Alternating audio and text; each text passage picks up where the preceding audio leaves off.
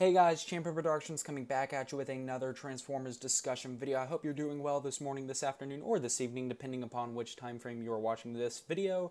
Either way, I greatly appreciate you tuning in for today's discussion. And in today's discussion, I'm going to be taking a look at some brand new leaked images of a new Transformers Rise of the Beasts Optimus Primal roleplay mask. Now, this is really neat and really ironic because I literally just got done going through some of my old figures and toy bins and found my General Grievous Star Wars mask, which is really cool.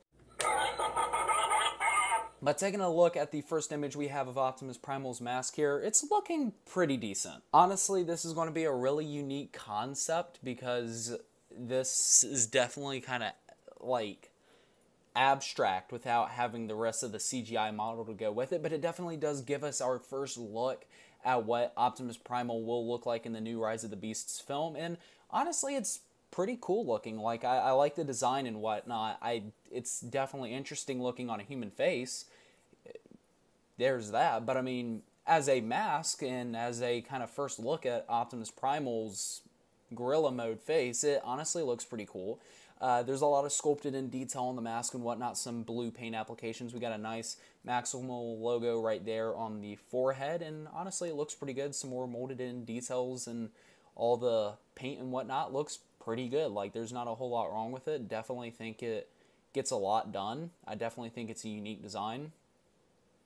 Be curious to see what he looks like in the actual Rise of the Beasts film, but in terms of the mask here, it's pretty cool. I definitely do like the concept. Looking at the inside of the mask here, we can kind of see what's going on with the internal parts of the mask. And this is really interesting because this is a transforming mask. So we can see here that there's some robot parts visible.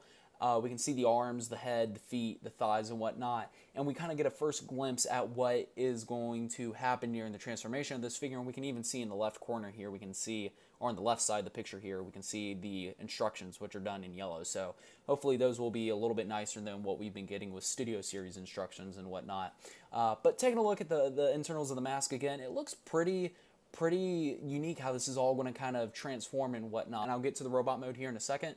But it kind of concerns me in two areas. A, how comfortable this is going to be, because there does not look like there's a whole lot of face cushioning going on here. And if this is just plastic rubbing up against your face, you're going to want to wear this for about all of 2.5 seconds before you want to take it back off. But yeah, that, and my other concern is, will this thing be able to hold up being put onto your face? Like, are the tabs strong enough to be able to hold this whole piece together?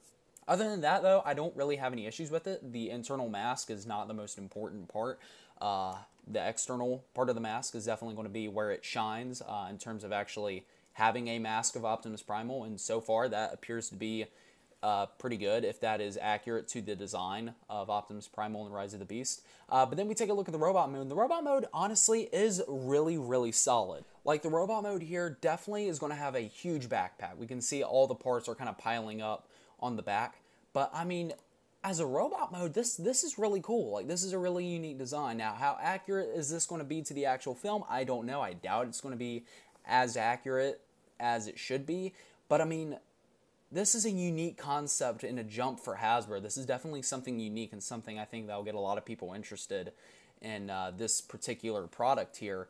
Just the fact that it transforms into a role-play piece. But overall, the robot mode definitely looks pretty solid. Again, we can kind of get some more hints at how this is going to transform. We can see that the chest here definitely becomes the part of the forehead in the mask mode, and then the shins definitely become the chin for the mask mode as well. And then we can kind of see that the thighs definitely are on the inside of the mask as well for the transformation. But I mean, the rest of the figure looks pretty solid. Like, not perfect, but I mean, this is a pretty cool figure. Like, I think the concept's unique. I really am intrigued by the concept of this figure. Again, it's not the best looking thing we've ever seen by Hasbro by far, but I mean, it looks pretty good. The head sculpt's looking pretty Optimus Primal like. I can go with that. I can vibe with that. The Optimus Primal face check. That's Optimus Primal.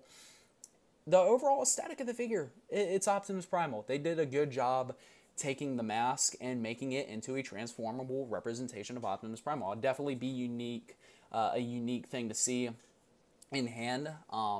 Be curious to see what the final product, if this goes through any other changes, will look like in hand.